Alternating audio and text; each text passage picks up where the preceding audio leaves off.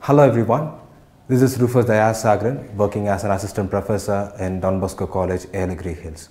So today we are going to see a much more interesting topic which deals about American culture and tradition. In that particular American culture and tradition, we are going to see Mexican culture and their tradition and the origin of European American culture and what is the history behind it, who are the people responsible for it.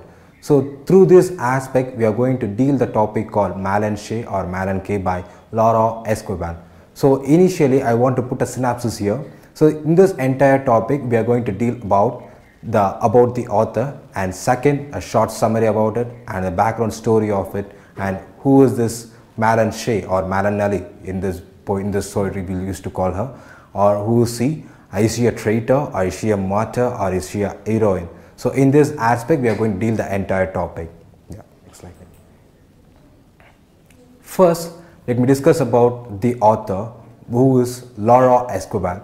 She is a Mexican writer and Mexican popular author who was born in 1950, and she is known for her imaginative storytelling with mixture of magical realism, folklore, and everyday life in her work.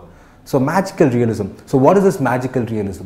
Magical realism is a simple concept where we are implementing or imposing the magical or fantasy elements in the realistic world. That is called magical realism. For an example, let I say Life of Pi, Charlie and the Chocolate Factory. These are some of the examples for this magical realism. So she became famous in 1989 by publishing a first novel called Like Water for Chocolate. So this story consists of romance and magical realism. It's a blender of both the things. And her writing style would be filled with some minute sensory details of Mexican and Mexican culture and tradition, which reflects the underlying underprivileged or the lower standard people's culture and tradition and the highest standard people's culture and tradition. So she has published a number of novels, plays, screenplays and children's books which explores the themes called love and family. So most of her work which relates to the human relationship and human emotions of Mexican people, how they tackle a particular situation, how they've seen a particular situation, and how the problems has been handled by the Mexican people. So she has inspired the readers worldwide with her captivating stories rooted in Mexican heritage. So now I'm putting here a short summary about the entire MALINCHE story. So MALINCHE is a historical novel by Laura ESQUIVEL which tells a story about Malinelli or MALINCHE we used to call her, and she is a person from a Nahua tribe which belongs to an indigenous tribe from Mexican country. So she played a pivotal role as a translator and intermediary during the Spanish conquest of Mexico. She was an intermediator for both the Mexican people and Spanish people. So this entire novel which revolves around the particular character called MALINCHE. She was the main character and the protagonist of this entire novel.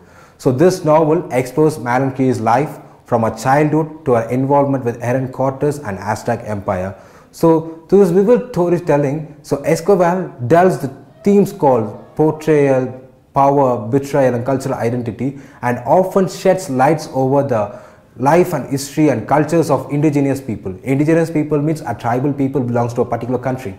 So this MALINCHE's complex role in the conquest of her legacy as a symbol of cultural hybridity and survival. So in this entire story, they portrayed MALINCHE as a mother of a new race, or who coined the term, or who coined the first new race, or who termed the first new race called mestizos, a mixture of European and American child. So she made a culture to be a hybrid in the entire Mexican civilization, and survival or central to the novel's exploration of identity and agency in the face of colonialism. As I said, who is this Malinelli? Is she a traitor? Is she a martyr? Or is she a heroine? So we are going to see the assumption and the theorist way of who seen Malinelli as a traitor, martyr or a heroine.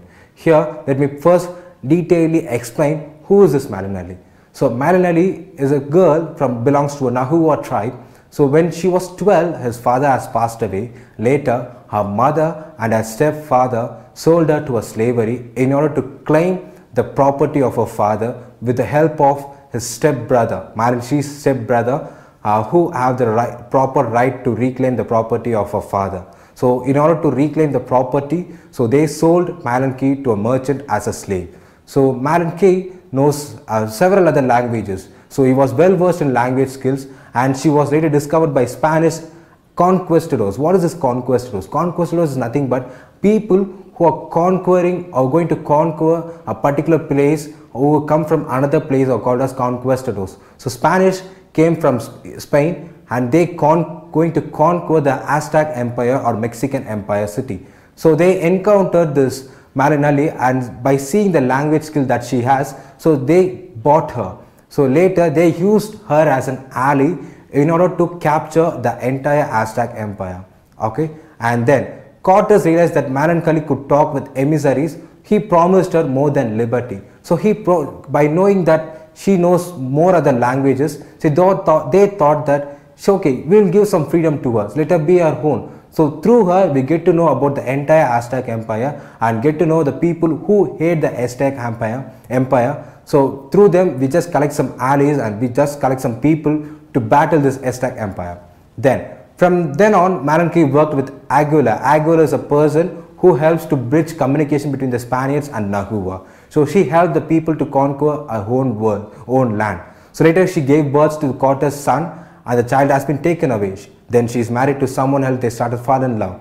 So after, she thought that this Aztec Empire being so cruel by sacrificing human to conduct some rituals. So in order to save her from the same people, she thought this Spanish people would help her to save her own people. But later her own people framed her as a traitor who betrayed her own country.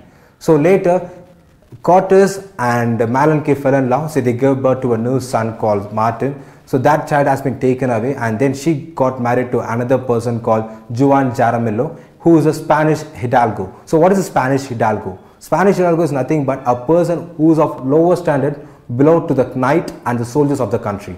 So some contemporary scholars have estimated that she dies less than a decade after the conquest of Mexican country or the Aztec Empire at some point after, before February 1529. So she was died between in the month of February in 1529.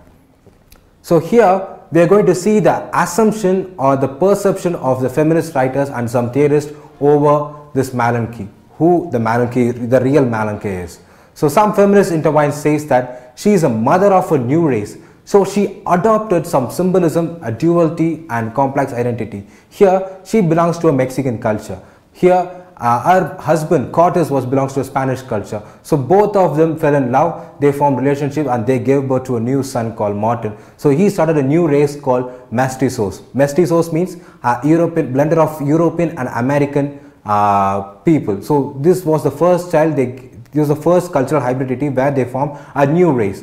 So later some feminist theorist says she is not a traitor, but she is a victim because she has been used by the Spanish conquistadors or Hernán Cortés. He used her to capture the Aztec Empire, but later Mexican people framed her as a traitor by betraying their own country.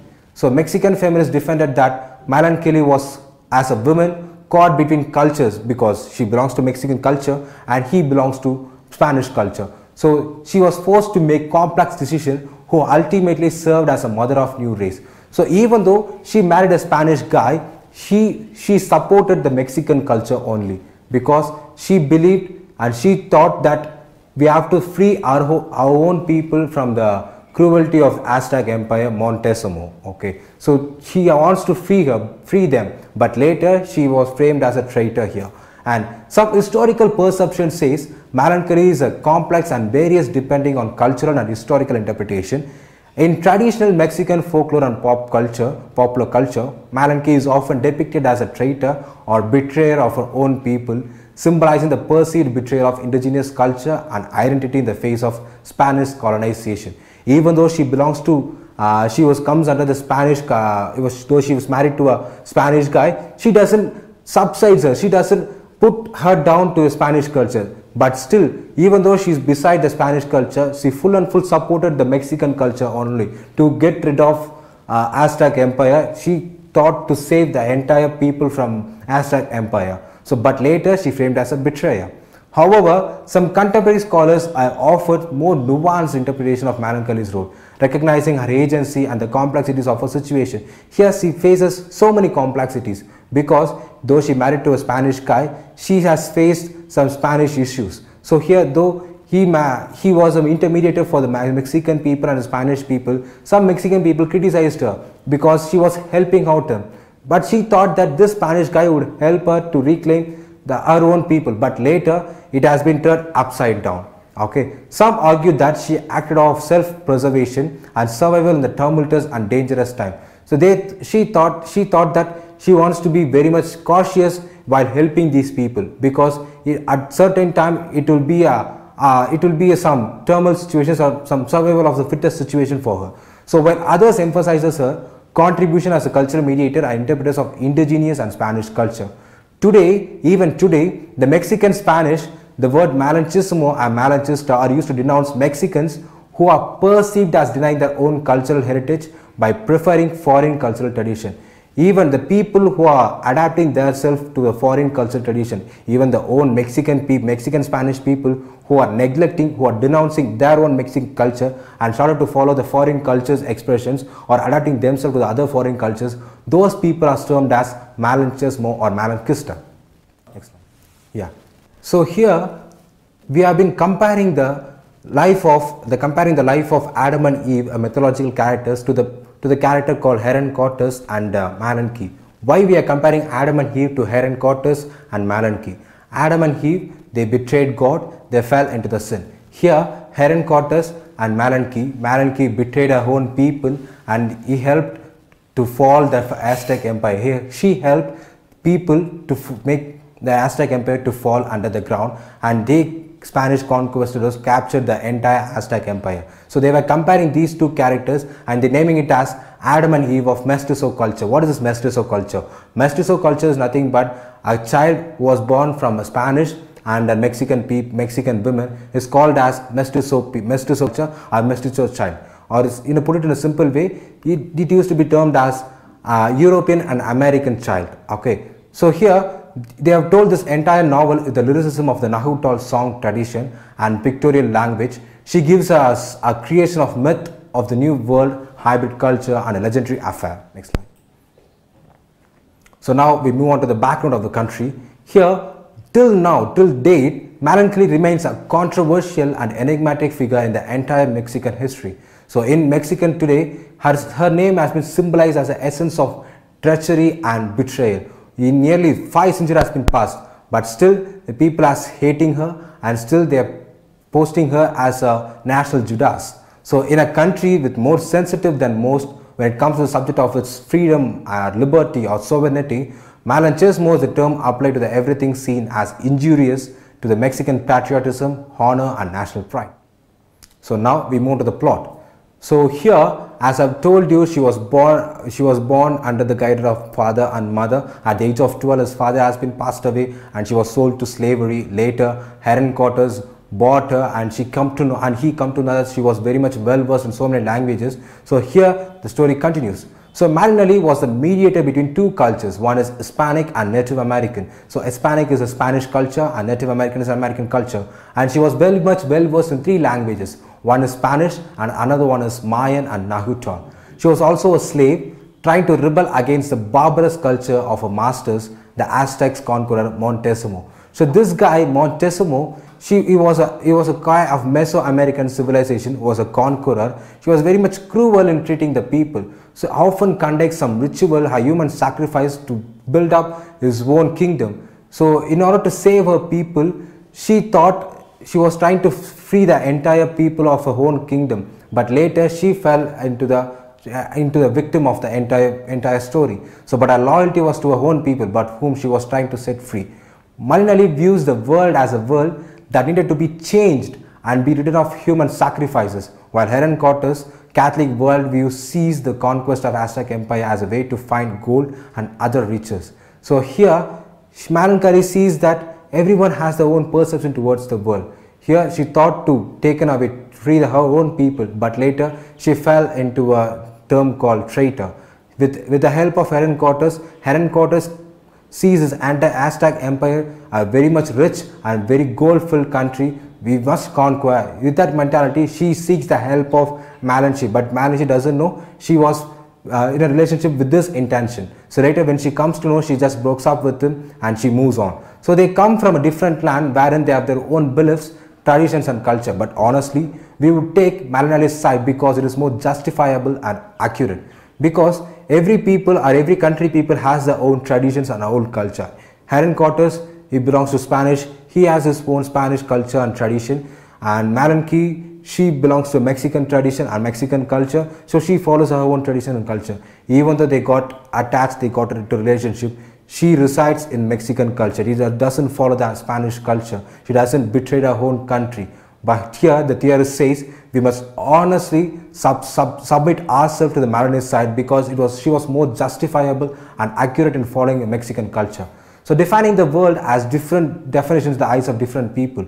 You can't say that his words are wrong because we define the world as what we see and what we observe. Everyone has their own perception in seeing the world. Okay, even you and me has our own perception and our own way of seeing the world. So seeing a world, we must create a definition in order to view the world in what we see, in what we observe, what we analyze through it. So here, Malinche came as a mistress to Cortés and gave birth to his first son called Martin, who is considered as one of the first mestizos. As I have told you, mestizos is a people of mixed European and indigenous American ancestry. So because of Malinche's own perspective, they thought that Malinche she's doing some going through. For the Spaniards, she's an ally, but for the people living at home, she become a traitor here. So Malinche is a fact that natives refer to both her and Cortés by the name Malinche. So it is believed that Malinche was derived from Malin, a part of Malinali, and the she is a title of honor. So in 1521, after a huge battle, Cortés captured this Aztec empire and put an end to the Mexican rules, okay, and she started to begin the Spanish dominion in Mexican country. So Cortés subsequently served as the governor of New Spain and played a key role in Spanish colonization of the region. Later, Cortés started to show his valiant power, its cruelty, its monstrous way of behaving the entire kingdom. So he showed that he exploited the entire country. He imposed some cruel rule and Spanish rule and some Christianity in the Mexican country. And Cortés often faced some criticism and opposition from both his Spanish contemporaries and later historians for his ruthless tactics and treatment of the indigenous population. Finally, Malinche breaks up with him when he requires her to abandon their son in the same way her mother abandoned her, after Cortés married her off to his captain called Juan Jaramillo, a Spanish hidalgo, and she ends up living a happy life with him and dying a happy death at one with gods. That's it. Okay. So the Palace of Illusion, it's by Chitra Banerjee Divakaruni. Okay. So this Palace of Illusion is related to some mythological stories of our Indian culture. Okay. So this speaks about the Pandavas, the Panjalis, Tragupadi and Karna. So this Indian tradition, Indian mythological characters, we are going to deal with it.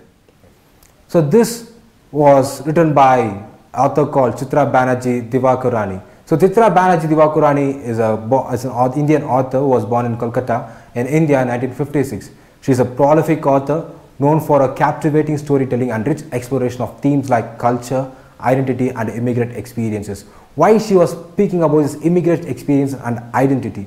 Because she was born in Calcutta but settled in America. While she was going as an Indian American citizen, she faced lots and lots of issues by facing the American people. Though she was immigrant, there were lots and lots of issues that she has faced as an immigrant, and being born in India, she was lower in color. She has faced some racism problem over there. So that's why what are the experience that she has gained through this American culture and identity, she has exposed that in her own writing.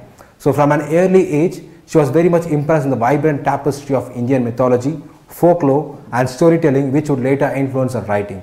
Her early works often grappled with themes of displacement, identity and the immigrant experience, drawing from her own struggles and triumphs in adapting to a new culture. Though she was born in India, she faced lots and lots of struggles as an immigrant in America by adapting to the culture, adapting to the tradition, adapting to the identity of the American people.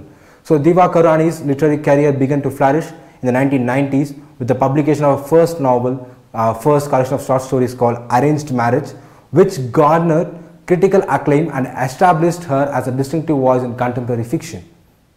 So here I am moving on to the story. Before moving on to the story, let me see the characters who are involved in the entire story. Okay, first one is Draupadi or Panjali, the main protagonist, born from fire and destined to play a pivotal role in this Mahabharata, and she is the wife of the Pandavas and a central figure in the epic. So next, Yudhishthira, the eldest of Pandava brothers and Draupadi's husband. He is known for his righteousness and adherence to the Dharma. Next, Bhima, the second Pandava brother, known for his immense strength and valor. Next, Arjuna, the third Pandava brother and a skilled archer. We all know about Arjuna, right? So he is renowned for his bravery and skill in warfare. Then, Nakula and Sakadeva, they both are twin brothers who was born 4th and 5th of the Pandavas respectively. They are skilled warriors and loyal to their brothers. So now we move to the Lord Krishna, a central figure in the Hindu mythology. Krishna is a friend and advisor to the Pandavas. His wisdom and guidance play a crucial role in the events of the Mahabharata. So now Duryodhana, the eldest of the Kaurava brothers and the chief antagonist in the Mahabharata, he is driven by jealousy and ambition, leading to the conflict with the Pandavas.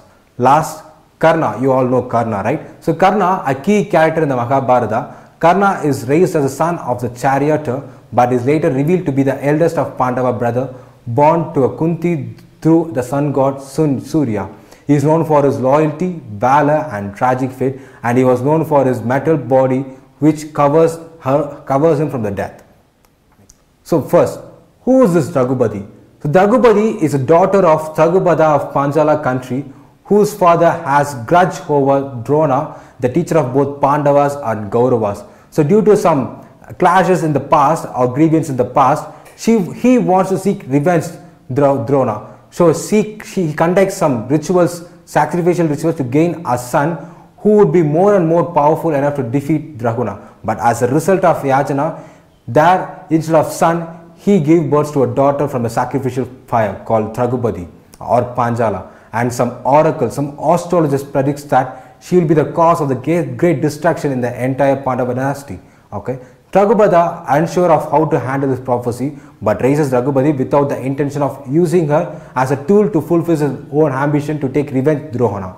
Okay. Then Draupadi is marked by an exceptional beauty, intelligence and fiery spirit. She was raised by her father in the palace and she is groomed for a life of royalty, and her fate takes an unexpected turn by marrying 5 Pandava brothers as a part of political alliance.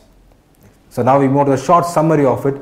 So this short story, deeply relevant to today's war-torn world, the Palace of Illusion takes us back to the time of Indian epic Mahabharata, a time that is half history and half myth and whole magical. We don't know that this Mahabharata has exactly happened in a realistic world, but some people claim that it has been happened, some people doesn't. So some people say that it's a mixture of fictional work, like it's half history, and some people have incorporated some magical elements here and some mythological characters here. So this palace of elements, this palace of illusions traces the Princess Panjali's life, beginning with a birth in fire and following a spirited balancing act as a woman with 5 Pandava brothers or his five husbands who have been cheated out for their own kingdom. So she has been sent out from her own kingdom to reclaim her birthright, to reclaim the throne of his father. She, with the help of 5 husbands, Pandava brothers, she made a huge war between Kauravas and Pandavas and Karna and with his father. There was a huge destruction caused and there was huge life has been wasted in the whole entire war. So Panjali is swept into the quest to reclaim the birthright, remaining at the side through years of exile and terrible civil war involving all the important kings of India. Meanwhile, we never lose of her strategic duels with mother-in-law or complicated friendship with the enigmatic Lord Krishna. We don't know that maybe he might be an advisor to Panjali, or else he might be a secret attraction or secret lover to the Panjali. We doesn't know that, but they claims that she has a secret attraction to the mysterious man who is her husband. So who is one of her husbands. So most dangerous and also the most dangerous enemy in there. So Panjali is a fiery female, redefining for us a world of warriors, gods and the ever manipulating ends of fate. At last we see the themes of it. This palace of illusion covers up the themes called women's discrimination, their struggles, identity, male dominance, unique female perspectives and the position of women during the period of Mahabharata. the humiliation faced by Panjali and that went through is given by as the challenges of life. Here, apart from the plain themes like struggles, identity and discrimination, we see this particular story in a feminist perspective, where single-handedly Panjali encountered all the wars and also she created a great destruction in the entire Indian war career. And then she was also dominated so many men in her entire life, and though she was married to 5 husbands, she controlled 5 husbands, and these 5 husbands obeyed what Panjali said. And also it has been said in the perspectives of Panjali, how Panjali has seen this entire story and how she has behaved in the entire context. Yeah, that's all for today's class. Thank you.